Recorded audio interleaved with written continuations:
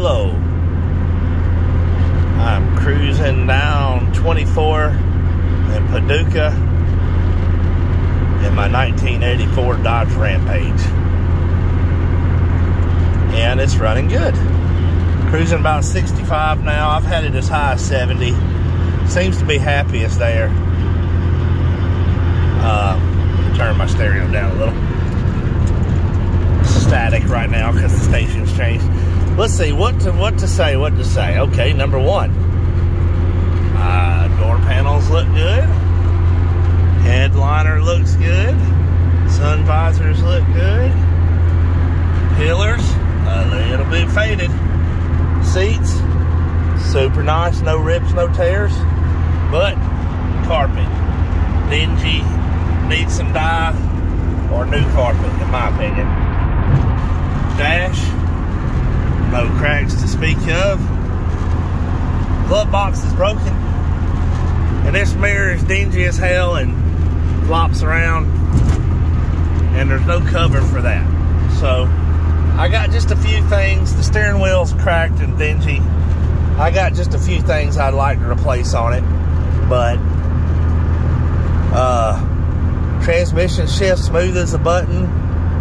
Engine runs good. It's getting killer fuel economy. And I'm 120 miles in my trip from Salem, Illinois to Dalton, Georgia. 120 miles in. So far, so good. Can't complain at all about this thing. And the nice thing is Haggerty insurance. It's about $200 and something for the whole year. Can't really beat that. Alright, what else to say? Oh, interesting thing I learned while I was there. Got all the paperwork, got the title. Got the original title where it was purchased new. This is a one owner. Got the window sticker and various service paperwork. And so I thought that was really cool. I mean, I know that a lot of people save their documentation, but sometimes cheaper cars like a Rampage or something that, you know, wasn't but, you know, in the bottom part of the price range or budget. It's not like it was a, you know, IROC Z or something. In any event, you know, people don't always save that stuff, so it's cool that they did and kind of adds to the appeal of the car. So really happy with it. I mean, the car's a solid 7 to 8 out of 10 on the exterior, and thus far as seems as I can tell, 10 out of 10 mechanically.